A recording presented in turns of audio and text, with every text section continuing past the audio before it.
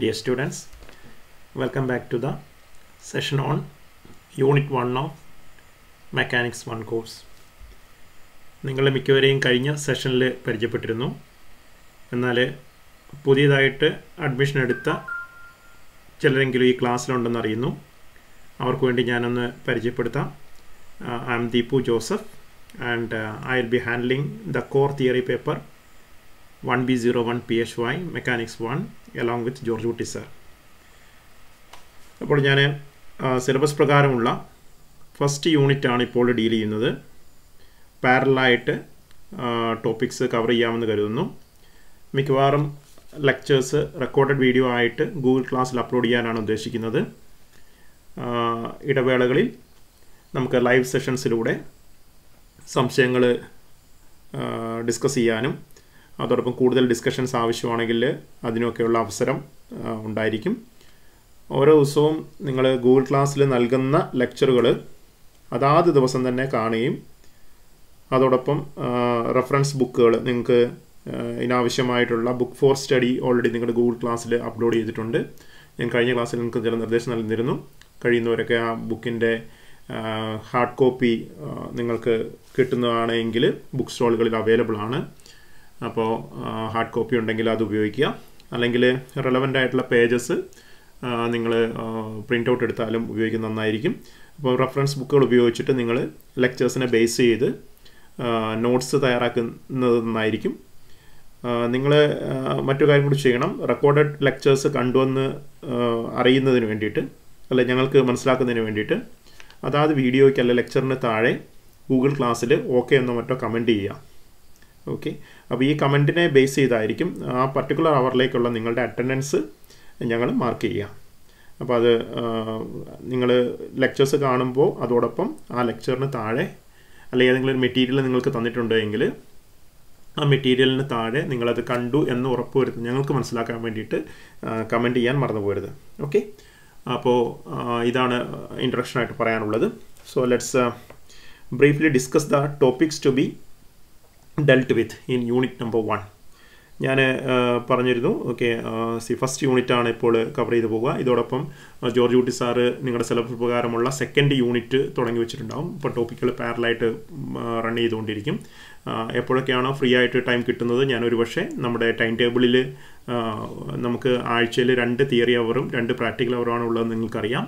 ഒരു പക്ഷേ നമ്മൾ വിചാരിക്കുന്ന സമയം കൊണ്ട് ഈ വേണ്ടത്ര തിയറി അവറുകൾ നമുക്ക് കിട്ടാണ്ട് വരികയാണെങ്കിൽ ഞാനൊരു പക്ഷേ ആഴ്ചയിൽ 1-2 എക്സ്ട്രാ വീഡിയോസും കൂടെ ഗൂഗിൾ ക്ലാസ്സിൽ അപ്ലോഡ് ചെയ്യും. നിങ്ങളത് സമയമെടുത്ത് അതേ ദിവസം ക്ലാസ് ടൈമിങ്ങിന് ശേഷമാണെങ്കിൽ പോലും നിങ്ങളതൊന്ന് കണ്ടു എന്ന് ഉറപ്പുവരുത്തണം. വേണ്ട നോട്ടൊക്കെ എഴുതി പോകണം. നമ്മൾ സാധാരണ സ്പെഷ്യൽ ക്ലാസ്സുകളൊക്കെ എടുത്തുകൊണ്ടായിരുന്നു ഈ ടോപ്പിക്കുകൾ കവർ ചെയ്തുകൊണ്ടിരുന്നത്. കാരണം നമ്മൾ നിങ്ങളുടെ തുടക്കത്തിലെ സെമസ്റ്റർ ആയതുകൊണ്ട് തന്നെ നിങ്ങൾ പല ബാക്ക്ഗ്രൗണ്ടിൽ നിന്നും വരുന്നതാണെന്ന് നിങ്ങൾക്കറിയാം. അതിനുള്ള ഒരു തിരിച്ചറിയാൻ വേണ്ടിയിട്ട് നിങ്ങൾക്കറിയാം ഒരു ഡയഗ്നോസ്റ്റിക് ടെസ്റ്റ് കഴിഞ്ഞ ആഴ്ച നടത്തിയിരുന്നു. അതിൻ്റെ റിസൾട്ട് ഞാൻ നിങ്ങളുമായിട്ട് ഷെയർ ചെയ്തിരുന്നു. നിങ്ങൾ ആ ടെസ്റ്റിൻ്റെ റിസൾട്ട് ഓക്കെ ഒന്ന് നോക്കുകയാണെങ്കിൽ നിങ്ങൾക്ക് തന്നെ ഒരു കാര്യം വ്യക്തമാവും. ഇവിടെ ഞാനത് വീണ്ടും റീപ്രൊഡ്യൂസ് ചെയ്തിരിക്കുകയാണ്. സോ ഇതാണ് നമ്മുടെ ഡയഗ്നോസ്റ്റിക് ടെസ്റ്റിൻ്റെ കൺസോളിഡേറ്റഡ് റിപ്പോർട്ട് ഇവിടെയുണ്ട്. 27 സ്റ്റുഡൻസാണ് കഴിഞ്ഞ ആഴ്ച ഈ ടെസ്റ്റിൽ പങ്കെടുത്തത് എൻ്റെ ഓർമ്മ ശരിയാണെങ്കിൽ. അപ്പോൾ അതിൽ നിങ്ങൾക്ക് കാണാൻ പറ്റും 20 പോയിൻറ്റുകളുള്ള അല്ലെങ്കിൽ 2 പോയിൻ്റ് വീതമുള്ള 10 ചോദ്യങ്ങളായിരുന്നു ഞാൻ ഉൾപ്പെടുത്തിയിരുന്നത്. അത് ന്യൂട്ടൺസ് ലോസ് ഓഫ് മോഷനെ അധികരിച്ചിട്ടുള്ള ചോദ്യങ്ങളായിരുന്നു. അപ്പോൾ കുറച്ച് കോൺസെപ്ച്വൽ ചോദ്യങ്ങളുണ്ടായിരുന്നു. ഓൺ ആൻ ആവറേജ് നിങ്ങളുടെ ക്ലാസ് പെർഫോമൻസ് വളരെ നല്ലതാണ്. So it's okay fairly good അത് പറയണം. 2 പേര് നിങ്ങൾക്ക് കാണാൻ പറ്റും. 27 പേരിൽ 2 പേര് 20 ഔട്ട് ഓഫ് 20 സ്കോർ ചെയ്തിട്ടുണ്ട്. സോ തീർച്ചയായിട്ടും നല്ലൊരു പെർഫോമൻസ് ആണ്. ഓൺ ആൻ ആവറേജ് ഒരു 10-11 പേരെങ്കിലും ഒരു 90% ആൻഡ് അബോവ് സ്കോർ ചെയ്തിട്ടുണ്ട്. അത് കാണിക്കുന്നത് നിങ്ങളുടെ ഓക്കെ ക്ലാസ്സിലുള്ള സ്റ്റുഡൻസിൽ ഏകദേശം ഒരു പകുതിയോളം കുട്ടികൾ ഫണ്ടമെൻ്റൽസ് മെക്കാനിക്സിൻ്റെ ഫണ്ടമെൻ്റൽസിൽ നല്ല ബേസിക്സ് ഉള്ള ആൾക്കാരാണ്. അത്യാവശ്യം നമുക്ക് മറ്റ് തടസ്സങ്ങളില്ലാണ്ട് തന്നെ ഈ കോഴ്സ് കണ്ടിന്യൂ ചെയ്ത് പോകാൻ പറ്റുന്നവരാണ്. വലിയ സപ്പോർട്ടില്ലാണ്ട് തന്നെ പോകാൻ പറ്റുന്നതാണ് ഞങ്ങൾ തിരിച്ചറിയുന്നത് മനസ്സിലാക്കുന്നത്.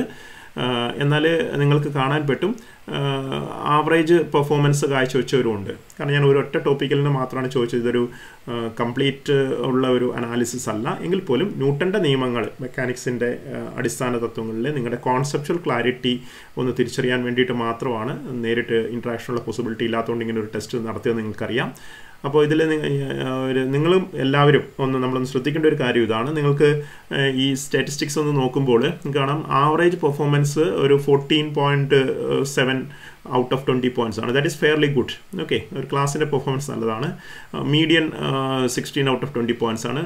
പക്ഷേ അവിടുത്തെ റേഞ്ച് നമ്മളൊന്ന് കാണണം. So that also gives you some insights regarding our class composition. അപ്പോൾ നിങ്ങൾക്ക് കാണാം നിങ്ങളുടെ മാർക്ക് ഡിസ്ട്രിബ്യൂഷൻ നോക്കുമ്പോൾ നമുക്ക് 2 to 20 പോയിൻറ്റ്സ് വരെയുള്ള ഒരു വളരെ ഡൈവേഴ്സ് ആയിട്ടുള്ള ഒരു റേഞ്ചാണ് നമ്മുടെ 27 പേരിൽ നിന്ന് കിട്ടിയ ഒരു റെസ്പോൺസ്. ഇപ്പോൾ നിങ്ങൾക്കറിയാം, എനിക്ക് തോന്നുന്നു 30-ന് മുകളിൽ കുട്ടികൾ അഡ്മിഷൻ എടുത്തിട്ടുണ്ട്. കുറച്ച് പേർക്ക് ടെസ്റ്റ് അറ്റൻഡ് ചെയ്യാൻ പറ്റിയിട്ടുണ്ടാവില്ല. എന്നാൽ പോലും നമ്മൾ എടുക്കുമ്പോൾ ഈ ഒരു കാര്യം നമ്മുടെ ക്ലാസ്സിലെ എല്ലാ കുട്ടികളും ഒന്ന് മനസ്സിലാക്കുന്നതാണ്. So there is A diverse range of broad range of marks or points scored by the students. ഈ റേഞ്ച് ഒരു ടീച്ചർ എന്നുള്ള രീതിയിൽ ഞങ്ങൾക്ക് തരുന്ന ഒരു റെസ്പോൺസ് ഉണ്ട്. കാരണം നമ്മുടെ ക്ലാസ്സിൽ ഉള്ള നിങ്ങളിൽ ചിലർക്കെങ്കിലും ചില പ്രത്യേക കാരണങ്ങൾ കൊണ്ട് ഒരു പക്ഷേ ചില ഫണ്ടമെൻ്റൽ കോൺസെപ്റ്റ്സിൽ എന്തെങ്കിലും കുറവുകളുണ്ട് എന്ന് ഞങ്ങൾ മനസ്സിലാക്കേണ്ടിയിരിക്കുന്നു. കുഴപ്പമില്ല, doesn't matter, V are there to correct it and improve it. Okay, അപ്പോൾ നമ്മൾ വി വിൽ വർക്ക് ടുഗെദർ. അപ്പം എനിക്ക് നിങ്ങളുടെ ക്ലാസ്സിലുള്ള ഈ നന്നായി സ്കോർ ചെയ്ത കുട്ടികൾ, ഞാൻ ഏത് കുട്ടികളാണ് സ്കോർ ചെയ്തതെന്നുള്ളത് ഞാൻ അധികം പരിഗണിച്ചിട്ടില്ല. അപ്പം നന്നായിട്ട് സ്കോർ ചെയ്ത, അതായത് ഒരു 18-20 അല്ലെങ്കിൽ 16-20 ഒക്കെ സ്കോർ ചെയ്ത കുട്ടികളോടുള്ള ഒരു റിക്വസ്റ്റാണ്. ഒരു പക്ഷേ ക്ലാസ് മുമ്പോട്ടേക്ക് പോകുമ്പോൾ തുടക്കം മുതൽ ഞാൻ നിങ്ങൾക്കൊക്കെ അറിയാവുന്ന വളരെ ട്രിവിയലായ, വളരെ സാധാരണയെന്ന് നിങ്ങൾക്കൊരു പക്ഷേ തോന്നിയേക്കാവുന്ന ചില അടിസ്ഥാനപരമായിട്ടുള്ള കോൺസെപ്റ്റുകൾ പോലും ഒരു പക്ഷേ ഞാൻ ക്ലാസ്സിൽ ഇടയ്ക്ക് പറഞ്ഞു എന്ന് വരും. അത് കേൾക്കുമ്പോൾ നിങ്ങൾക്കൊരു പക്ഷേ ബോറിംഗ് ആയിട്ട് തോന്നിയേക്കാം. But be patient. Okay, so B considerate about other students. നിങ്ങളുടെ ക്ലാസ്സിലിരിക്കുന്ന 30-32 പേരിലുള്ള കുറച്ച് പേർക്കെങ്കിലും അത് ഉപകാരപ്പെട്ടേക്കാം എന്നുള്ള ഒറ്റയൊരു കാരണം കൊണ്ട് മാത്രമാണ് ആസ് എ ടീച്ചർ ഓക്കെ ഞങ്ങൾ ഇങ്ങനെയുള്ള വളരെ ഫണ്ടമെൻ്റൽ ആയിട്ടുള്ള കാര്യങ്ങൾ ഒരു പക്ഷേ ക്ലാസ്സിൽ പറഞ്ഞു പോകുന്നത്. അപ്പം അറിയുന്നവർ ദയവായി ക്ഷമയോടെ അത് വീണ്ടും ഒന്നും കൂടെ കേൾക്കുക, ആ കോൺസെപ്റ്റ് ഒന്നും കൂടെ റിവൈസ് ചെയ്യാൻ വേണ്ടി ഉപയോഗിക്കുക. വേണമെങ്കിൽ നിങ്ങൾക്ക് അതൊരു എൻറിച്ചിങ് എക്സ്പീരിയൻസ് ആയിട്ട് വരാം. നിങ്ങൾക്ക് വേണമെങ്കിൽ കോൺട്രിബ്യൂട്ട് ചെയ്യാം. ഓക്കെ, നിങ്ങൾ മനസ്സിലാക്കുന്ന കോൺസെപ്റ്റുമായിട്ട് കൂട്ടിച്ചേർത്ത് നിങ്ങളുടെ കോൺസെപ്റ്റുകൾ ഇമ്പ്രൂവ് ചെയ്യാൻ വേണ്ടി ഉപയോഗിക്കാം. അപ്പോൾ ആ ഒരു റിക്വസ്റ്റ് ഞാൻ നിങ്ങളോട് ആദ്യം ഒരു സജഷനും കൂടെ നിങ്ങളോട് പറയുകയാണ്. So sometimes I may go very trivial. Okay, നിങ്ങളൊരു പക്ഷേ വളരെ ചെറിയ സ്കൂൾ ക്ലാസ്സുകളിൽ 6-7 പഠിച്ച കാര്യങ്ങളൊക്കെ ഒരു പക്ഷേ ഞാൻ വീണ്ടും പറഞ്ഞു തന്നിരിക്കും. ഓക്കെ, സോ പറയേണ്ടത് ഒന്നും തോന്നരുത്. ഓക്കെ, ബിക്കോസ് നമ്മളത് അറിഞ്ഞുകൊണ്ട് ചെയ്യുന്നു. കാരണം because we have to കാറ്റർ to the needs of the entire range of students. പ്രത്യേകിച്ച് നമ്മൾ നേരിട്ട് കാണാത്തതുകൊണ്ട് നിങ്ങളുടെ ഫേഷ്യൽ എക്സ്പ്രഷൻസോ മറ്റോ ഒന്നും തിരിച്ചറിയാൻ പറ്റാത്തത് കൊണ്ട് ഞങ്ങളൊരു ഊഹം വെച്ച് അങ്ങോട്ടേക്ക് ചെയ്യുകയാണ് ചെയ്യുന്നത്. സോ ആ ഒരു കാര്യം പ്രത്യേകം നിങ്ങളൊന്ന് ഓർമ്മിപ്പിക്കുകയാണ് ചെയ്യുന്നത്. Okay, so that's about our mode of classes. That is what I M planning. ഇനി ഒരു കാര്യമുള്ളത്, എനിക്ക് തോന്നുന്നു നമ്മുടെ സിലബസിൻ്റെ ഒരു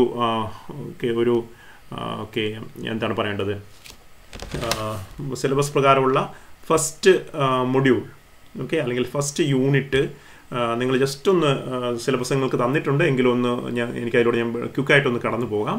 നിങ്ങൾക്ക് കാണാം ഇവിടെ 3 യൂണിറ്റുകളാണ് പ്രധാനമായിട്ടുള്ളത്. അതിൽ ഫസ്റ്റ് യൂണിറ്റ് സിലബസ് പ്രകാരം ഇങ്ങനെയാണ്: Newton's first law, Newton's second law and Newton's third law. Okay, അപ്പോൾ നിങ്ങൾക്ക് കാണാൻ പറ്റും യൂണിറ്റിൻ്റെ പേര് തന്നെ Newton's loss, the foundations of classical mechanics എന്നാണ്. ടെക്സ്റ്റ് ബുക്കിൽ ഇതേ യൂണിറ്റിൻ്റെ പേര് കൊടുത്തിരിക്കുന്നത് Newton's loss, the foundations of Newtonian mechanics എന്നായിരിക്കും ഒരു പക്ഷേ.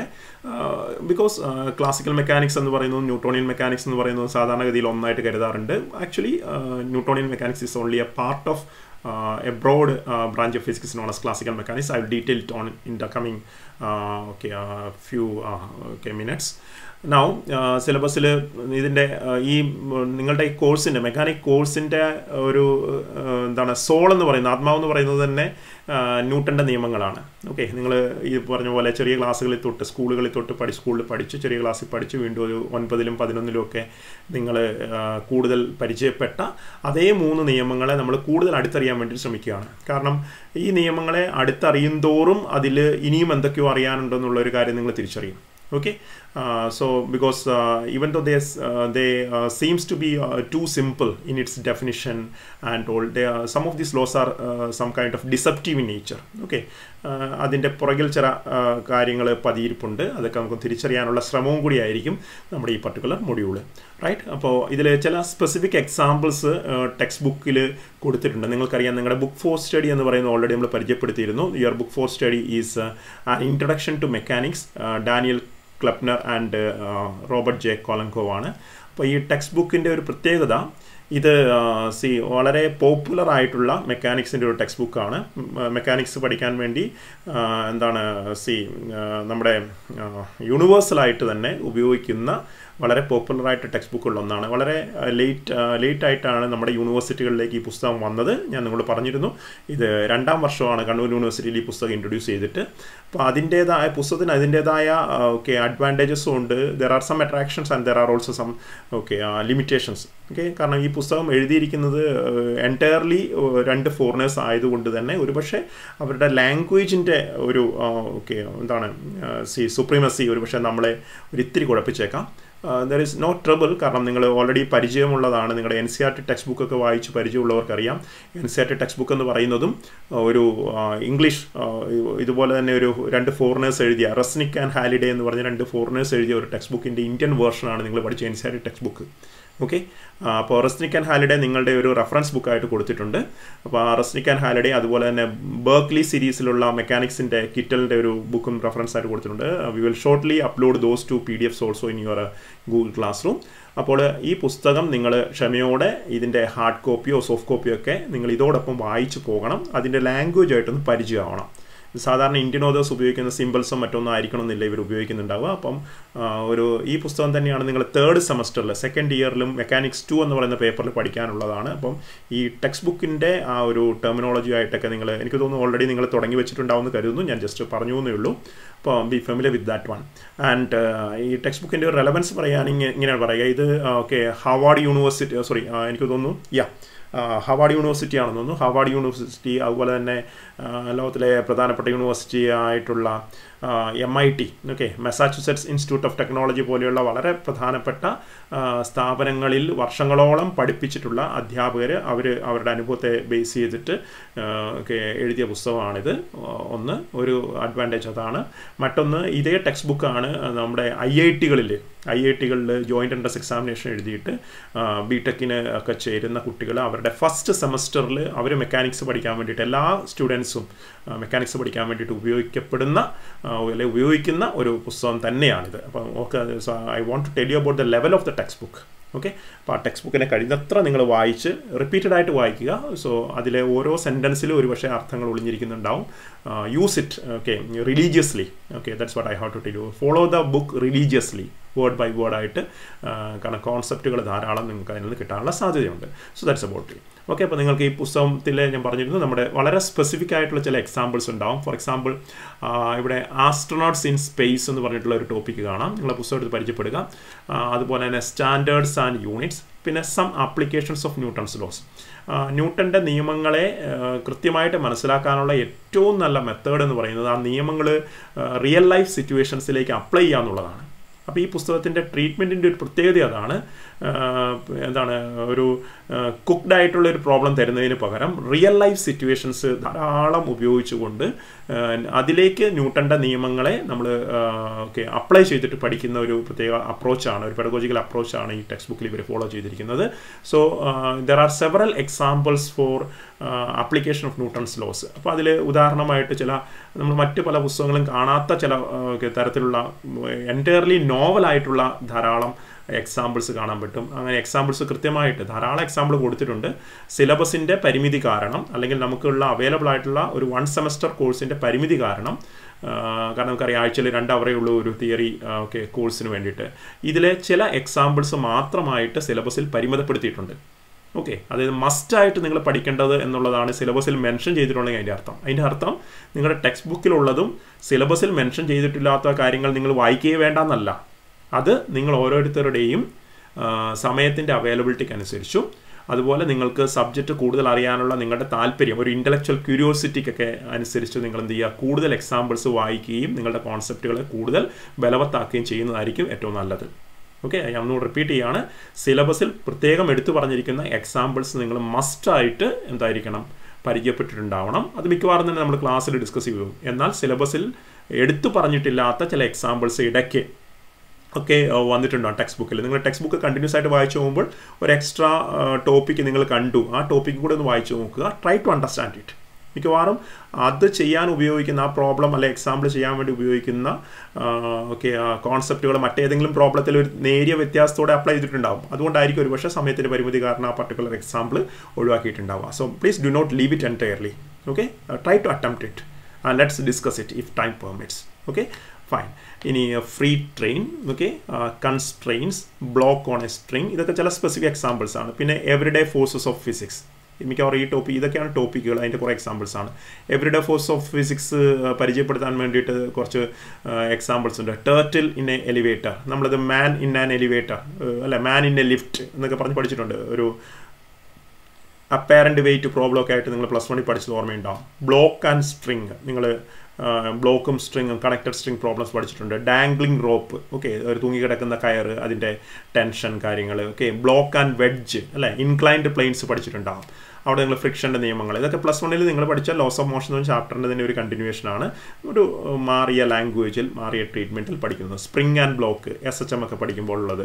സ്പ്രിങ് ഗൺ, അതിൻ്റെ ഒരു ആപ്ലിക്കേഷനായിട്ട് പറയുന്നു. പിന്നെ ഇല്ലസ്ട്രേഷൻ ഓഫ് ഇനീഷ്യൽ കണ്ടീഷൻ, നമ്മുടെ ഒരു മാത്തമാറ്റിക്കൽ പ്രോബ്ലം സോൾവിങ്ങിൻ്റെ ഒരു മെത്തേഡ് പരിചയപ്പെടുത്തുക എന്നുള്ളതാണ്. Dynamics of the system of particles. The Bola എന്നൊക്കെ പറയുന്നത് എന്താണ്, ഒരു പർട്ടിക്കുലർ എന്താണ് ഒരു ടോയ് ഐറ്റം ആണ്. അത് ചില ആൾക്കാരുടെ ഇടയ്ക്ക് പരിചിതമായിട്ടുള്ള ഒരു ടോയ് ഐറ്റം ഉപയോഗിച്ചുകൊണ്ട് നമ്മൾ പമ്പരം എന്നൊക്കെ പറയുന്ന പോലെ ട്രഡീഷണൽ ആയിട്ടുള്ള ഒരു ടോയ് ഐറ്റം ഉപയോഗിച്ചുകൊണ്ട് സെൻറ്റർ ഓഫ് മാസ് എന്ന് പറഞ്ഞൊക്കെ കോൺസെപ്റ്റൊക്കെ നമ്മൾ പരിചയപ്പെടുത്താൻ വേണ്ടിയിട്ടാണ്. Centre of mass, drum majors baton, ഇതൊക്കെ സ്പെസിഫിക് എക്സാമ്പിൾസ് കേട്ടോ, റിയൽ ലൈഫ് എക്സാമ്പിൾസ് ആണ്. നമ്മൾ ആ ടോപ്പിക്കിലേക്ക് വരുമ്പോൾ നിങ്ങൾ മനസ്സിലാക്കുള്ളൂ. Then about centre of mass and conservation of momentum and spring gun require. So ഇത്രയും കാര്യങ്ങളാണ് നമ്മൾ ഈ യൂണിറ്റിൽ പ്രത്യേകമായിട്ടും പരിചയപ്പെടുക. ഓക്കെ, സോ നിങ്ങൾ ഇതോടൊപ്പം ഞാൻ പറഞ്ഞത് ഒന്ന് റിപ്പീറ്റ് ചെയ്യുന്നു. C go on reading the book for study religiously. Okay, അപ്പോൾ അതിൽ പ്രത്യേകമായിട്ട് സിലബസ് പ്രകാരം പറഞ്ഞിട്ടുണ്ട്. സെക്ഷൻസ് 2.1 to 2.5 എന്ന് പറഞ്ഞാൽ സെക്കൻഡ് ചാപ്റ്ററിൽ 2.1 to 2.5 കണ്ടിന്യൂസ്ലി, അതിൻ്റെ ഇടയ്ക്ക് ഒന്നും മിസ്സിംഗ് ആവും. പിന്നെ നെക്സ്റ്റ് ചാപ്റ്ററിൽ 3.1 to 3.3. ഇത്രയും കാര്യങ്ങളിലൂടെ ആയിരിക്കും നമ്മുടെ ഈ ഫസ്റ്റ് യൂണിറ്റ് കവേർഡ് ആവുക. Okay, so that's about it. How we are supposed to move. Now, yeah, I have discussed. Then I think I will just give you an introduction regarding what we are going to learn. What we are going to learn in this particular paper.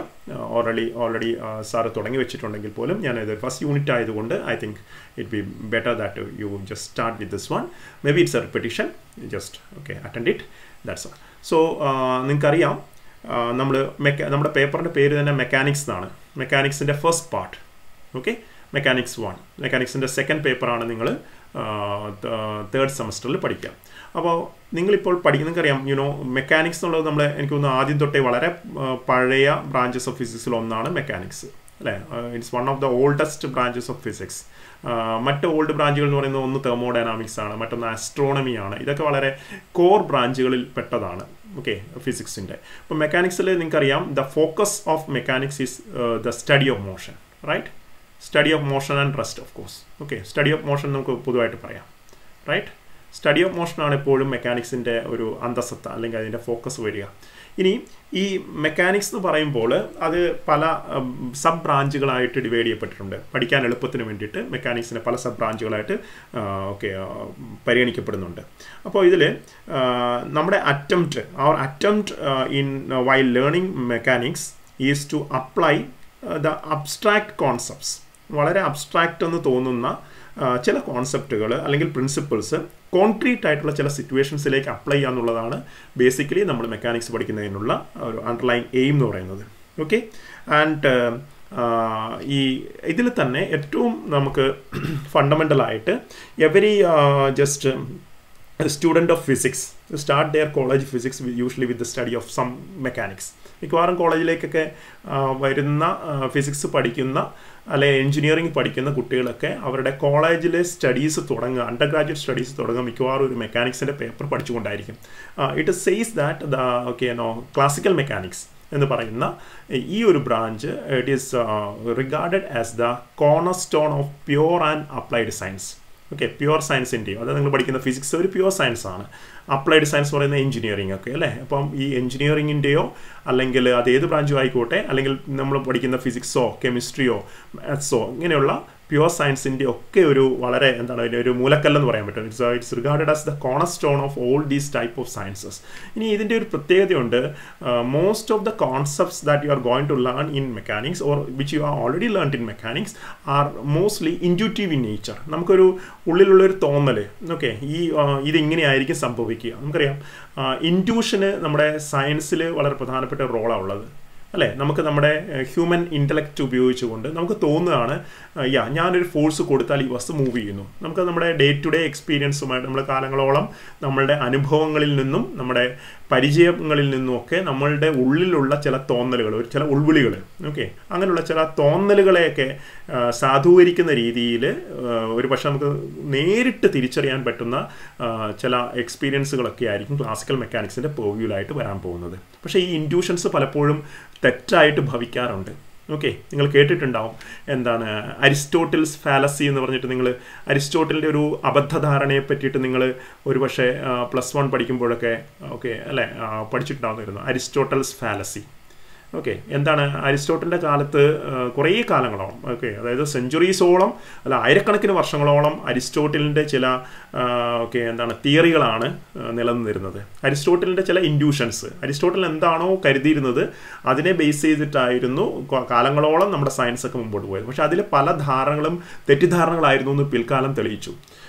അതാണ് സാധാരണ പറയാറുണ്ട് മെക്കാനിക്സിൻ്റെ കാലഘട്ടം before newton and after newton എന്ന് പറയാറുണ്ട്. നമ്മൾ before Covid after Covid എന്നൊക്കെ കാലത്തെ ക്രമീകരിക്കുന്നത് പോലെ തന്നെ അരിസ്റ്റോട്ടലിൻ്റെ ഒരു കാലഘട്ടം ഉണ്ടായിരുന്നു. അതുപോലെ അതിനുശേഷമാണ് അതിലുള്ള കുറേ വലിയ ഇമ്പ്രൂവ്മെൻറ്റുകൾ വരുന്നതാണ് ന്യൂട്ടോണിയൻ കാലഘട്ടം വരുന്നത്. ഓക്കെ, അപ്പോൾ അരിസ്റ്റോട്ടലിൻ്റെ കാലഘട്ടത്തിൽ ധാരാളം തെറ്റിദ്ധാരണകൾ ഉണ്ടായിരുന്നു എന്നുള്ളതാണ് യാഥാർത്ഥ്യം. ഉദാഹരണത്തിന് വസ്തുക്കളുടെ മോഷനെ പറ്റിയിട്ട് അരിസ്റ്റോട്ടലിൽ ഉണ്ടായിരുന്നൊരു തെറ്റിദ്ധാരണ, ഒരു വസ്തു യൂണിഫോം മോഷന് വിധേയമാവണമെങ്കിൽ പോലും ആ വസ്തുവിൻ്റെ മുകളിൽ തുടർച്ചയായിട്ടൊരു ഫോഴ്സ് ആക്ട് ചെയ്യണമെന്നുള്ളതായിരുന്നു അരിസ്റ്റോട്ടലിൻ്റെ ഒരു കാഴ്ചപ്പാട്. ഓക്കെ, ഒരു വസ്തു യൂണിഫോം സ്പീഡിൽ മൂവ് ചെയ്യാൻ പോലും, ഒരു വസ്തു യൂണിഫോം വെലോസിറ്റിയിൽ, അങ്ങനെ പറയാൻ വേണമെങ്കിൽ, ഓക്കെ, ഒരു വസ്തു യൂണിഫോം വെലോസിറ്റിയിൽ മൂവ് ചെയ്യണമെങ്കിൽ പോലും ആ വസ്തുവിന് മുകളിൽ കണ്ടിന്യൂസ് ആയിട്ട് ഒരു ഫോഴ്സ് ആക്ട് ചെയ്തിരിക്കണം എന്നുള്ളതായിരുന്നു അരിസ്റ്റോട്ടലിൻ്റെ ഒരു ധാരണ. പക്ഷെ നമുക്കറിയാം ന്യൂട്ടൻ്റെ നിയമങ്ങൾ വന്നതിന് ശേഷം നമുക്കറിയാം ആ ധാരണയൊക്കെ തിരുത്തപ്പെട്ടു അല്ലേ. എന്താ കണ്ടത്? നമ്മൾ കണ്ടു ന്യൂട്ടൻ്റെ നിയമപ്രകാരം ഒരു വസ്തുവിന് ആക്സലറേഷൻ ഉണ്ടാവണമെങ്കിൽ മാത്രമേ എന്ത് ചെയ്യേണ്ടൂ, അതിന് മുകളിൽ ഫോഴ്സ് ആവശ്യമായിട്ട് വരുന്നുള്ളൂ അല്ലേ. If it is moving with constant velocity then the force can be zero അല്ലേ. അതാണല്ലോ ന്യൂട്ടൻ്റെ ചലന നിയമങ്ങളിൽ പ്രധാനപ്പെട്ട ഒരു ആശയം അല്ലേ. ഓക്കെ, എ ബോഡി അതിൻ്റെ യൂണിഫോം മോഷനിൽ തുടരുന്നു എന്നല്ലേ നമ്മൾ പറഞ്ഞു അല്ലേ. A body continuous it's state of restore of uniform motion along A straight line unless compelled by an external force എന്നാണ് പറയുന്നത്. ഇപ്പോൾ യൂണിഫോം മോഷൻ എന്ന് പറയുന്നതും ഫോഴ്സ് ഇല്ലാത്ത ഒരു സാഹചര്യത്തിലും സംഭവിക്കാൻ പറ്റുന്നതാണ് എന്നുള്ള ഒരു തിരിച്ചറിവ് വന്നത് ന്യൂട്ടൻ്റെ നിയമത്തിൻ്റെ അല്ലെ ന്യൂട്ടോണിയൻ കാലഘട്ടത്തിലാണെന്നുള്ളതാണ് അതിൻ്റെ പ്രത്യേകത. അപ്പം പലപ്പോഴും ഇൻഡ്യൂഷനെ ബേസ് ചെയ്തിട്ടുള്ള കുറേയധികം ആശയങ്ങൾ നിലനിന്നത്. എന്നാൽ ആ ഇൻഡ്യൂഷനിൽ നിന്നും നമ്മൾ പരീക്ഷണങ്ങളിലൂടെ അല്ലെ നിരീക്ഷണങ്ങളിലൂടെ, കൃത്യമായ നിരീക്ഷണങ്ങളിലൂടെ വിത്ത് lot of pain and effort, okay, people have realized that there are some fundamental laws and those laws have become the foundations of what is known as classical mechanics. Okay, അപ്പോൾ ഈ ചരിത്രവും കാര്യങ്ങളൊക്കെ വളരെ ചുരുക്കിയ രീതിയിൽ നിങ്ങളുടെ റെഫറൻസ് ടെക്സ്റ്റ് ബുക്കിൽ ഈ module unit തുടങ്ങുമ്പോൾ പറഞ്ഞിട്ടുണ്ട്. നിങ്ങളതൊക്കെ ഒന്ന് വായിക്കുക. Because you are trying to know the subject of physics very close അല്ലേ. BSc ഫിസിക്സ് ഒക്കെ ചെയ്യുമ്പോൾ നിങ്ങൾ ആ സബ്ജക്റ്റിനെ കുറേ കൂടെ ഒന്ന് അടുത്തറിയാൻ ശ്രമിക്കുക. അപ്പോൾ നമ്മൾ വെറും മാർക്കുകൾക്ക് വേണ്ടിയുള്ള ചില കാര്യങ്ങൾ മാത്രം പഠിക്കാതെ ആ സബ്ജക്റ്റിൻ്റെ ചരിത്രവും അല്ലെങ്കിൽ ആ പർട്ടിക്കുലർ ബ്രാഞ്ചിനെ പറ്റിയുള്ള റിലേറ്റഡ് ആയിട്ടുള്ള കോൺസെപ്റ്റും ഒക്കെ നിങ്ങൾ കഴിയുന്നത്ര വായിച്ച് മനസ്സിലാക്കാൻ ശ്രമിക്കണം. And that will make you unique among others who learn the subject. Okay, ഇതേ സബ്ജക്റ്റ് പഠിക്കുന്ന മറ്റുള്ളവരിൽ നിന്നും നിങ്ങളെ വ്യത്യസ്തരാക്കുന്നത് നിങ്ങൾക്ക് എത്രത്തോളം അതിൻ്റെ റിലേറ്റഡ് കോൺസെപ്റ്റ്സ് അറിയാം, അല്ലേ? അതിൻ്റെ ചരിത്രം അറിയുക, എന്തുകൊണ്ടാണ് നമ്മളിത് പഠിക്കുന്നതെന്ന് തിരിച്ചറിയുക, ഇതിൽ ഈ സബ്ജക്റ്റ് മറ്റൊരു സബ്ജക്റ്റുമായിട്ട് മറ്റൊരു പേപ്പറുമായിട്ട് എങ്ങനെയാണ് ബന്ധപ്പെട്ടിരിക്കുന്നതെന്ന് അറിയുക, ഈ കാര്യങ്ങളൊക്കെ ഒന്ന് കണക്ട് ചെയ്യാൻ നിങ്ങൾ കഴിയുന്നത് ശ്രമിച്ചുകൊണ്ടിരിക്കുക. That will be doing okay C great that be giving U great returns in may be in the okay near future. അപ്പോൾ അത് ശ്രദ്ധിക്കുക. So that is one thing. അപ്പോൾ ഞാൻ പറഞ്ഞു വന്നത് ഇതാണ്, classical mechanics is regarded as the corner stone of every branch of science, whether it is pure or what applied science.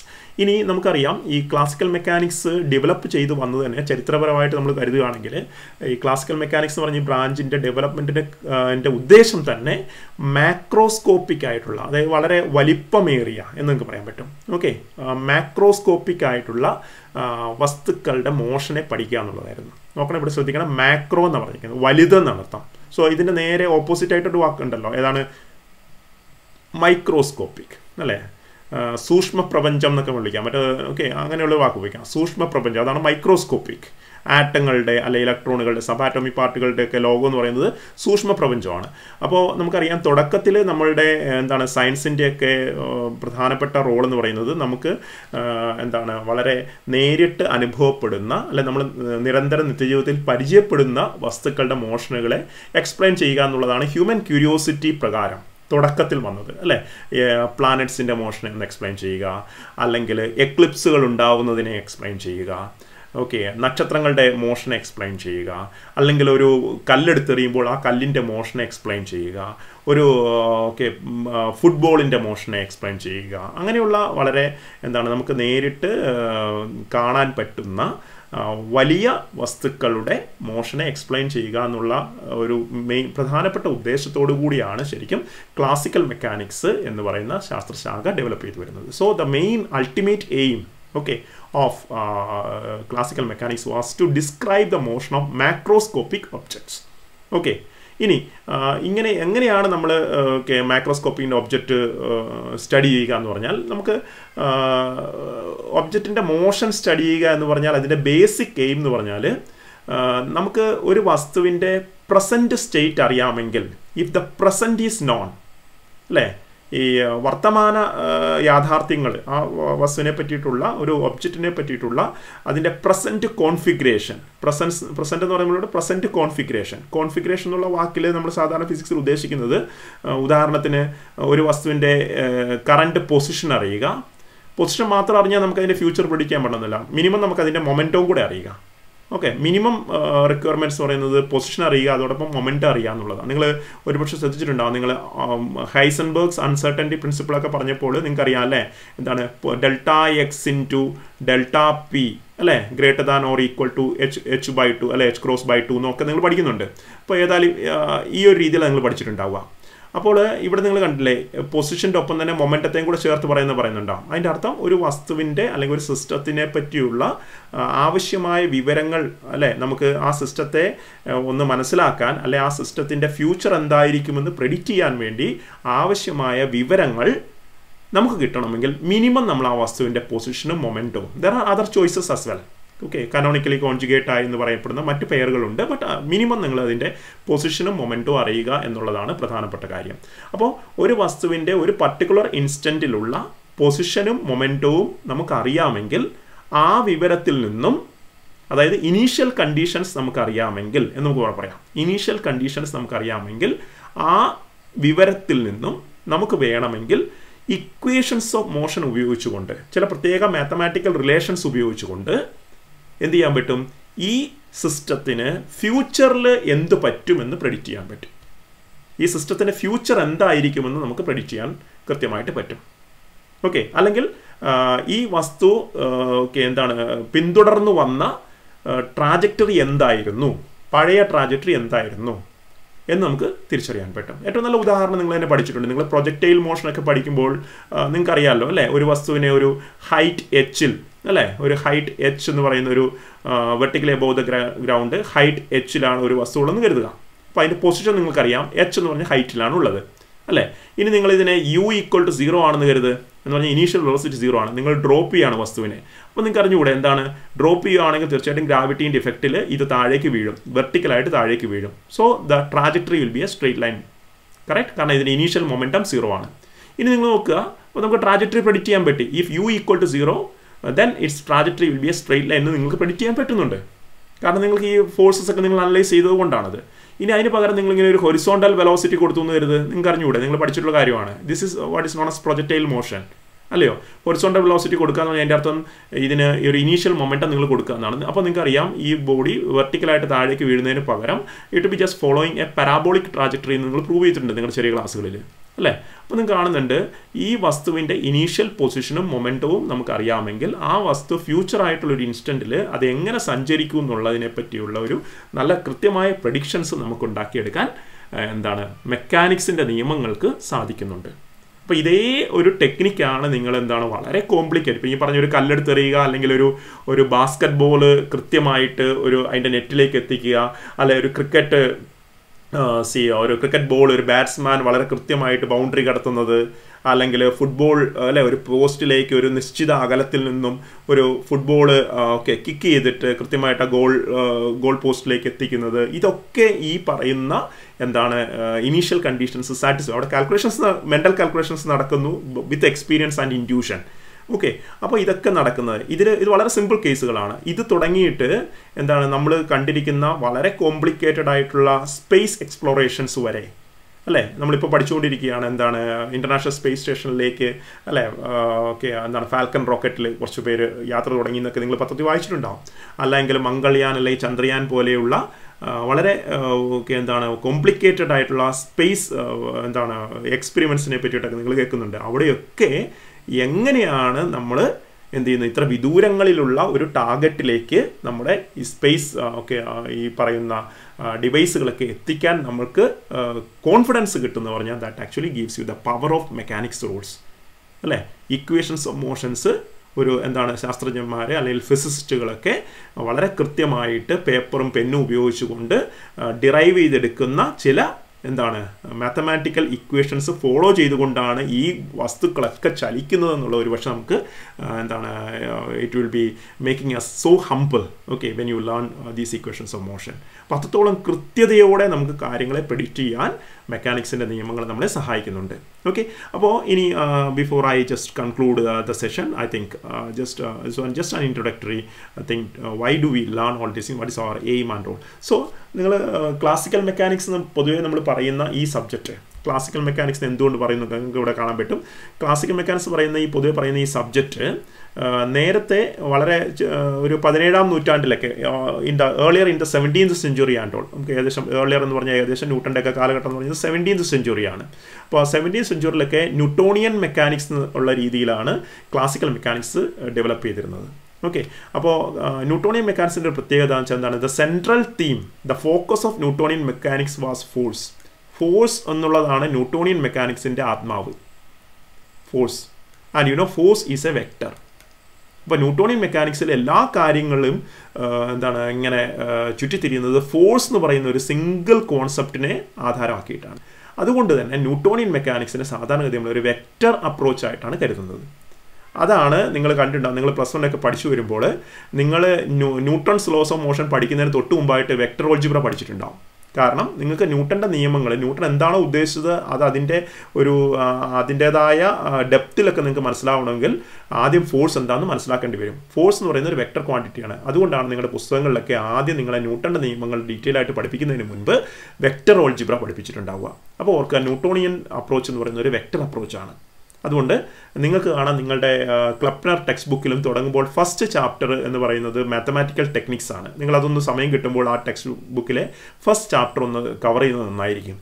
കാരണം first ചാപ്റ്ററിൽ മെൻഷൻ ചെയ്യുന്ന മിക്ക സിമ്പിൾസും മാത്തമാറ്റിക്കൽ ടെക്നിക്സും വെക്ടോറിയൽ അപ്രോച്ചും ഒക്കെയാണ് തുടർന്ന് വരുന്ന സെക്കൻഡ് ചാപ്റ്റർ. നമ്മളിപ്പം ഡീൽ ചെയ്യുന്നത് സെക്കൻഡ് ചാപ്റ്ററാണ്.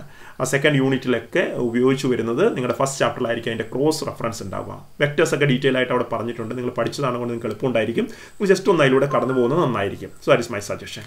ഓക്കെ, ദെൻ ഇങ്ങനെ കുറേ കാലങ്ങളോളം ന്യൂട്ടോണിയൻ മെക്കാനിക്സ് കാര്യങ്ങളെ നിയന്ത്രിച്ചു. ഇപ്പോൾ classical mechanics was ഇക്വിവാലൻറ്റ് synonymous with Newtonian mechanics. Okay, പിന്നെയാണ് മനസ്സിലാക്കിയത് ന്യൂട്ടോണിയൻ മെക്കാനിക്സിന് അതിൻ്റേതായ ചില പരിമിതികളുണ്ടെന്ന് മനസ്സിലാക്കുകയും മറ്റ് ചില ഫിസിസിസ്റ്റുമാർ ആരൊക്കെയാണ്, ഉദാഹരണത്തിന് ഹാമിൽട്ടൺ എന്ന് പറഞ്ഞൊരു സയൻറ്റിസ്റ്റ്, ഹാമിൽട്ടൺ എന്ന് പറഞ്ഞൊരു scientist, that I have just type here, ഈ ഹാമിൽട്ടോണിയൻ മെക്കാനിക്സ്. അതുപോലെ ലെഗ്രാഞ്ച് എന്ന് പറയുന്ന മറ്റൊരു സയൻറ്റിസ്റ്റ്, ഡി ആലംബർട്ട് എന്ന് പറഞ്ഞൊരു സയൻറ്റിസ്റ്റ്, ഇവരൊക്കെ ചേർന്നിട്ട് ഈ ന്യൂട്ടോണിയൻ മെക്കാനിക്സിൻ്റെയോട് കിടപിടിക്കുന്ന, എന്നാൽ ന്യൂട്ടോണിയൻ മെക്കാനിക്സിൻ്റെ ചില പരിമിതികളെ മറികടക്കാൻ പറ്റുന്ന രീതിയിലുള്ള 1-2 മെത്തേഡുകൾ കൂടി അവർ മുന്നോട്ട് വെച്ചു. അത്തരം മെത്തേഡുകളെ കോമൺ ആയിട്ട് നമ്മൾ വിളിക്കുന്നത് അനലിറ്റിക്കൽ മെക്കാനിക്സ് എന്നാണ്. ഇതൊക്കെ ക്ലാസിക്കൽ മെക്കാനിക്സിൻ്റെ വകഭേദങ്ങളാണെന്ന് മനസ്സിലാക്കിക്കൊള്ളുക. ഇങ്ങനെ ഒരു വലിയ റിച്ച് ഹിസ്റ്ററി ഉള്ള ഒരു സബ്ജക്റ്റാണ് നിങ്ങൾ പഠിക്കുന്നതെന്ന് മനസ്സിലാക്കുന്ന ഒരു പക്ഷേ നന്നായിരിക്കും. Okay, so it's not so simple. Okay, നിങ്ങൾ ഒരു യൂണിറ്റ് ആയിട്ട് നിങ്ങൾ ന്യൂട്ടോണിയൻ നിയമങ്ങൾ, ന്യൂട്ടൺസ് ലോസ് +1 പഠിച്ചെങ്കിൽ നിങ്ങളിപ്പോൾ അതിനെ എന്ത് ചെയ്യുന്നു, ഒരു പക്ഷേ 1-2 വർഷം എടുത്തിട്ട് അതേ ടോപ്പിക്ക് പഠിക്കുകയാണ്. So it tells you that it's A topic with rich history. Okay, there is so many things to understand. അപ്പോൾ ഞാൻ പറഞ്ഞു വരുന്നത് ഇതാണ്, ക്ലാസിക്കൽ മെക്കാനിക്സ് പണ്ട് ന്യൂട്ടോണിയൻ മെക്കാനിക്സ് ആയിരുന്നുവെങ്കിൽ പിൽക്കാലത്ത് അതിൻ്റെ ചില പരിമിതികളെ മറികടക്കാൻ വേണ്ടിയിട്ട് അനലിറ്റിക്കൽ മെക്കാനിക്സ് എന്ന് പറഞ്ഞ പുതിയൊരു ബ്രാഞ്ച് ഓഫ് മെക്കാനിക്സും കൂടെ ക്ലാസിക്കൽ മെക്കാനിക്സിൽ ഉദയം ചെയ്തു. അപ്പോൾ ഈ അനലിറ്റിക്കൽ മെക്കാനിക്സിൻ്റെ പ്രത്യേകത എന്താണെന്ന് വെച്ചാൽ അവിടെ ഈ ഫോഴ്സിൻ്റെ മുകളിലുള്ള ഫോക്കസ് മാറിയിട്ട് എനർജിയുടെ മുകളിലേക്ക് ഫോക്കസ് മാറി. ഫോഴ്സ് എന്ന് പറയുന്ന ഒരു കോൺസെപ്റ്റിലായിരുന്നു ഇതിനു മുൻപ് നമ്മുടെ മെക്കാനിക്സ് മുഴുവൻ ഒതുങ്ങിയിരുന്നതെങ്കിൽ ഫോഴ്സിനെ വിട്ട് എനർജി എന്ന് പറയുന്ന ഒരു കോൺസെപ്റ്റിലേക്ക് അനലിറ്റിക്കൽ മെക്കാനിക്സിൻ്റെ ആവിർഭാവത്തോടെ നമ്മുടെ ഫോക്കസ് മാറി. So the central theme of analytical mechanics is energy rather than force. And what is advantage അല്ലേ? ഫോഴ്സ് എന്ന് പറയുന്ന ഒരു വെക്ടർ ആയിരുന്നു, എന്നാൽ എനർജി എന്ന് പറയുന്നത് നിങ്ങൾക്കറിയാം എന്താണ്, സ്കേലറാണ്. അപ്പം ഒരു ഫോഴ്സ് വെക്ടറിന് അതിൻ്റേതായ അഡ്വാൻറ്റേജ് ഉണ്ട് എങ്കിൽ vector has got it's on limitation also, treatment. Okay, അപ്പം എനർജി സ്കേലർ അപ്രോച്ചിൻ്റേതായ അഡ്വാൻറ്റേജുകൾ ഉൾക്കൊണ്ടുകൊണ്ട് ഡെവലപ്പ് ചെയ്ത അനലിറ്റിക്കൽ മെക്കാനിക്സിലെ 2 പ്രധാനപ്പെട്ട ശാഖകളാണ് ലഗ്രാഞ്ചിയൻ മെക്കാനിക്സ്, ഹാമിൽട്ടോണിയൻ മെക്കാനിക്സ്. ഈ 2 മെക്കാനിക്സുകൾ നിങ്ങൾ നിങ്ങളുടെ ഹയർ ക്ലാസ്സുകളിൽ, മീൻസ് ഇനിയും ഹയർ ക്ലാസ് എന്ന് പറയുമ്പോൾ ഏതെന്ന് നിങ്ങൾ ചിന്തിച്ചേക്കാം, നിങ്ങളുടെ പോസ്റ്റ് ഗ്രാജുവേഷനിൽ MSc-യിലൊക്കെ നിങ്ങൾ ക്ലാസിക്കൽ മെക്കാനിക്സ് വീണ്ടും പഠിക്കും. അപ്പോൾ അവിടെ നിങ്ങൾ ലഗ്രാഞ്ചിയൻ മെക്കാനിക്സും ഹാമിൽട്ടോണിയൻ മെക്കാനിക്സും ഒക്കെ നിങ്ങൾ തുടർന്ന് പഠിക്കും. അപ്പോൾ മനസ്സിലാക്കുക, ഇതൊന്നും പൂർണ്ണമായിട്ടില്ല. സോ ദർ ഈസ് സ്റ്റിൽ എന്താ പറയേണ്ടത്, miles to go before I sleep എന്നൊക്കെ പറയുന്ന പോലെ ഇനിയും ധാരാളം നമുക്ക് മുമ്പോട്ട് പോകാനുണ്ട്. അപ്പോൾ അതിനുവേണ്ടി B patient enough and B intellectually curious about learning all these things, because that will make a lot of difference. അപ്പോൾ ഞാൻ I'm concluding the session here with just focusing on this particular see figure that I have given here. നിങ്ങളിവിടെ കാണാൻ പറ്റുന്നുണ്ടാവും, ഇത് ഈ ഒരു particular ഡയഗ്രാമിൽ നമ്മൾ പഠിക്കുന്ന ക്ലാസിക്കൽ മെക്കാനിക്സിൻ്റെ ലോകം ഏതാണെന്ന് വ്യക്തമായിട്ട് പറഞ്ഞിട്ടുണ്ട്. ക്ലാസിക്കൽ മെക്കാനിക്സ് ഇവിടെയാണ്. ക്ലാസിക്കൽ മെക്കാനിക്സ് എന്താണ്? ഇതിൻ്റെ 2 സൈഡ് നോക്കിയേ. നിങ്ങൾ റൈറ്റ് സൈഡിലേക്ക് പോകുമ്പോൾ സ്പീഡ്, പാർട്ടിക്കിൾസ്, നമ്മൾ പഠിക്കുന്ന സിസ്റ്റത്തിൻ്റെ സ്പീഡ് റൈറ്റ് സൈഡിലേക്ക് പോകുമ്പോൾ വലുതാവുന്നതായിട്ടാണ് കാണിച്ചിരിക്കുന്നത്. അതുപോലെ താഴെ നിന്നും അല്ലേ മുകളിലേക്ക് പോകും തോറും സൈസ്, മുകളിലേക്ക് ആരോ ഒന്ന് ശ്രദ്ധിക്കണേ, നമ്മൾ പഠിക്കുന്ന സിസ്റ്റത്തിൻ്റെ സൈസ് വലുതാവുന്നു. അപ്പോൾ നിങ്ങൾക്ക് ഇവിടെ കാണാൻ പറ്റുന്നുണ്ട്, ക്ലാസിക്കൽ മെക്കാനിക്സിൽ നമ്മൾ പഠിക്കുന്ന ന്യൂട്ടോണിയൻ നിയമങ്ങളൊക്കെ ഏത് വസ്തുക്കൾക്കാണ് ആപ്ലിക്കബിൾ എന്നുള്ളത് ഈ ചിത്രം വളരെ മനോഹരമായിട്ട് കാണിക്കുന്നുണ്ട്. എന്താണ്? സൈസ് വലുതാവുക അല്ലേ? ആരോ കൂടുക എന്ന് പറഞ്ഞാൽ എന്താണ്? സൈസ് വലുതാവുക. അപ്പം മാക്രോസ്കോപ്പിക് ആയിട്ടുള്ള വസ്തുക്കളെ പഠിക്കാൻ, മാക്രോസ്കോപ്പിക് ആയിട്ടുള്ള വസ്തുക്കളുടെ മോഷനെ പഠിക്കുക ഒന്ന്. പിന്നെ ഈ മാക്രോസ്കോപ്പിക് ആയിട്ട് വസ്തുക്കളെ പഠിക്കുക എന്ന് പറഞ്ഞാൽ അവരുടെ സ്പീഡിനെ പറ്റിയിട്ടും കൂടി ഒരു കൺട്രോൾ ഉണ്ട്. എന്താണ് സ്പീഡിനെ പറ്റിയുള്ള ലിമിറ്റേഷൻ? എന്താണ്? Speed should be far less than 3 × 10⁸ metre second. ഈ വാല്യൂ നമുക്കറിയാം. എന്താണ് ഇത്? Velocity of light in vacuum ആണ് അല്ലേ? അതായത് ക്ലാസിക്കൽ മെക്കാനിക്സ് എന്തിനാണ് ഉപയോഗിക്കുക? It is suitable to study the motion of macroscopic objects which is moving with velocities far below the velocity of light. ലൈറ്റിൻ്റെ വെലോസിറ്റിയെ അപേക്ഷിച്ച് വളരെ കുറഞ്ഞ വേഗതയിൽ സഞ്ചരിക്കുന്നവയും വളരെ അധികം വലിപ്പമുള്ളവയും, അതായത് ഒരു ആറ്റോമിക് ഡയമെൻഷനേക്കാളും വലിപ്പമുള്ളവയുമായിട്ടുള്ള വസ്തുക്കളുടെ പഠനത്തിന് വേണ്ടിയിട്ട് മാത്രമായിട്ട് നമ്മൾ പരിമിതപ്പെടുത്തിയിരിക്കുന്ന ഒരു ബ്രാഞ്ചായിട്ടാണ് ഇതിനെ പരിചയപ്പെടുത്തുന്നത് ക്ലാസിക്കൽ മെക്കാനിക്സ്. ഇപ്പോൾ നമ്മൾ കാണുന്നുണ്ട്, പക്ഷേ ഇതൊന്നും അല്ലാത്ത ലോകവും നമ്മൾ പഠിക്കേണ്ടി വരുന്നുണ്ട് അല്ലേ? അത് ഏതാണ് ഉദാഹരണം? പാർട്ടിക്കിളുടെ സൈസ് വളരെ ചെറുതാണെന്ന് കരുതുക, അത് താഴേക്ക് വരികയാണ്. പാർട്ടിക്കിൾ സൈസ് വളരെ ചെറുത്. ഇപ്പോൾ ഇത് മൈക്രോസ്കോപ്പിക് വേൾഡാണ്. പാർട്ടിക്കിളുടെ സൈസ് വളരെ ചെറുതാണ് എങ്കിൽ അതായത് ഒരു ആറ്റോമിക് ഡയമെൻഷൻ, ആറ്റത്തിൻ്റെ ഡയമീറ്റർ, അതായത് ഒരു ആങ്സ്ട്രോം യൂണിറ്റിനേക്കാളൊക്കെ ചെറിയ അല്ലേ 10⁻⁻10 മീറ്റർ അല്ലെങ്കിൽ 10⁻⁹ മീറ്ററിലും അതിലും ചെറുതുമായിട്ടുള്ള കാര്യങ്ങളെ പറ്റിയിട്ട് നിങ്ങൾ പാർട്ടിക്കിൾസിനെ പറ്റി പഠിക്കണമെങ്കിൽ, ഇലക്ട്രോണുകളെ പറ്റി, പ്രോട്ടോണുകളെ പറ്റി, ഈവൻ ആറ്റങ്ങളെ പറ്റിയിട്ടൊക്കെ കൃത്യമായിട്ട് പഠിക്കണമെങ്കിൽ അവിടെ ക്ലാസിക്കൽ മെക്കാനിക്സ് നമുക്ക് എന്താണ് ഒരുപക്ഷെ സഫീഷ്യൻ്റ് അല്ലാതെ വരുന്നു. അവിടെയാണ് നമ്മൾ ഉപയോഗിക്കുന്നത് ഏത് ക്വാണ്ടം മെക്കാനിക്സ്. ഇതിനെ പറ്റിയിട്ടൊക്കെ നിങ്ങൾക്ക് ഒരു ആശയം ഓൾറെഡി നിങ്ങളുടെ ചെറിയ +1 ക്ലാസ്സുകൾ കിട്ടുന്നുണ്ടാകും. കെമിസ്ട്രിയിലെങ്കിൽ നിങ്ങൾ ക്വാണ്ടം മെക്കാനിക്സ് കുറച്ച് പഠിച്ചിട്ടുണ്ട്.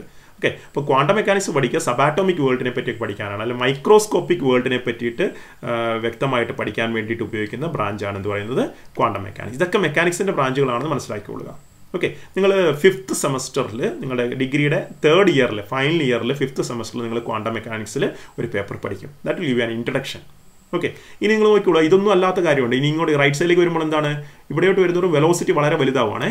Means velocity of the object approaches the velocity of light in vacuum. അങ്ങനെയുള്ള അതായത് ചില വസ്തുക്കൾ എന്താണ് വളരെ ഹൈ സ്പീഡിൽ മൂവ് ചെയ്യുന്നു. ഇപ്പോൾ ഹൈ സ്പീഡിൽ മൂവ് ചെയ്യുന്ന പിന്നെ വസ്തുക്കളെ പറ്റി നമ്മൾ പൊതുവായിട്ട് പറയുന്ന കാര്യമാണ് റിലേറ്റിവിസ്റ്റിക് സ്പീഡ്സ് എന്ന് പറയുക. റിലേറ്റിവിസ്റ്റിക് സ്പീഡ്സ് എന്നാണ് സാധാരണ ഉപയോഗിക്കുക. എന്താണ് റിലേറ്റിവിസ്റ്റിക് സ്പീഡ് എന്ന് പറയാനുള്ള കാരണം, velocity of light is velocity of the object, if it is very close to the velocity of light in vacuum, we say that the object is moving with the relativistic സ്പീഡുകൾ എന്നാണ് വിളിക്കുക. Okay, അപ്പം relativistic speed എന്ന് വിളിക്കാനുള്ള കാരണം ഇതാണ്. അത്തരത്തിലുള്ള വസ്തുക്കളുടെ മോഷനെ നമുക്ക് എക്സ്പ്ലെയിൻ ചെയ്യണമെങ്കിൽ നമുക്ക് സാധാരണ ക്ലാസിക്കൽ മെക്കാനിക്സിൻ്റെ സാധാരണ നിയമങ്ങൾ മതിയാവാതെ വരും. അവിടെ നമ്മൾ തിയറി ഓഫ് റിലേറ്റിവിറ്റി ഉപയോഗിക്കേണ്ടി വരും.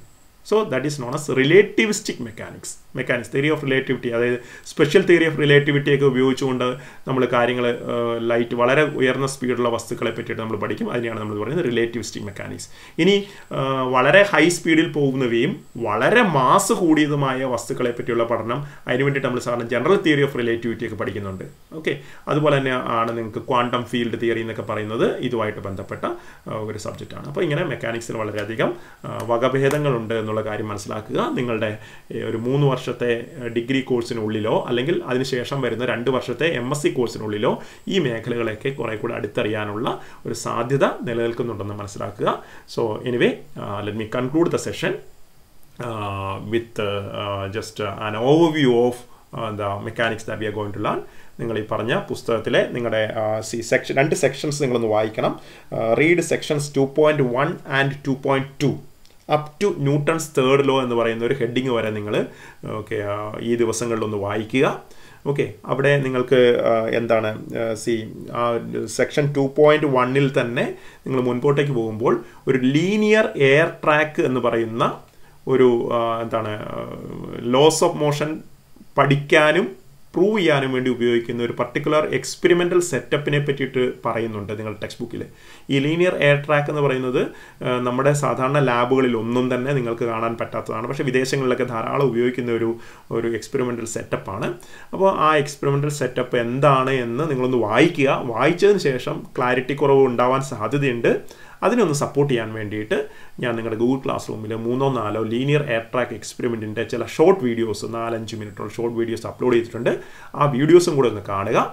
Okay, so that will give you a broad idea regarding what actually they are trying to tell you.